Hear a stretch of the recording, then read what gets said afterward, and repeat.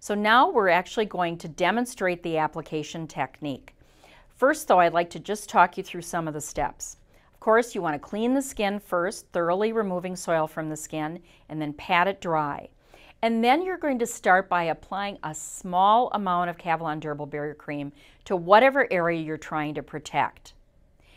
Now, you might ask, well, what's a small amount? And you see up in the upper right-hand corner of the slide, we have an illustration of both a pea and a quarter.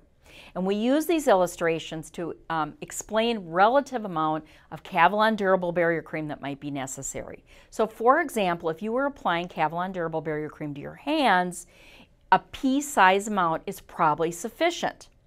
Whereas if you're using Cavilon Durable Barrier Cream for incontinence care, you probably want to use an amount about the size of a quarter squeezed onto your gloved hand. And again, we typically recommend that this is applied at the first incontinent episode of the shift or per your facility's protocol, and there's no need to apply it every time you clean the patient because the product is durable and it's concentrated.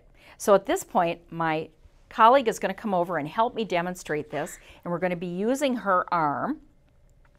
And so first, I'm going to demonstrate the pea size amount, and again, this would be an amount that you would use if you are moisturizing a small area or just applying this to your hands for protection of your hands. So when you go to apply it to the skin, you want to just gently massage the cream into place to cover the entire affected area that you're trying to protect.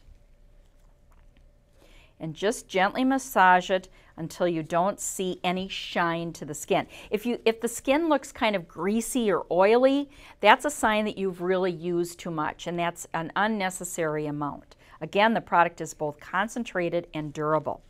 Now, I'm just going to illustrate a unique feature of this, and that's that it does allow tapes to adhere.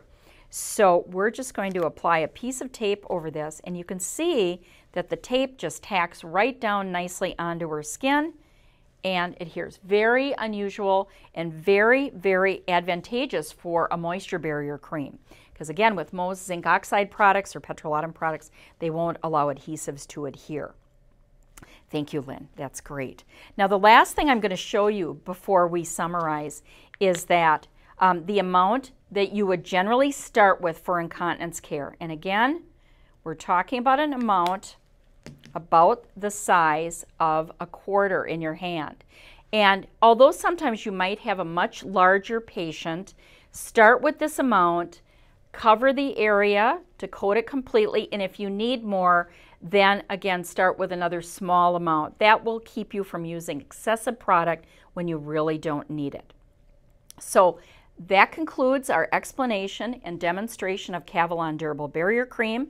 The product in both the large and the small tube features instructions on the label for use, and in addition there is a unit dose sachet packet which is very, very useful for incontinence care. Thank you.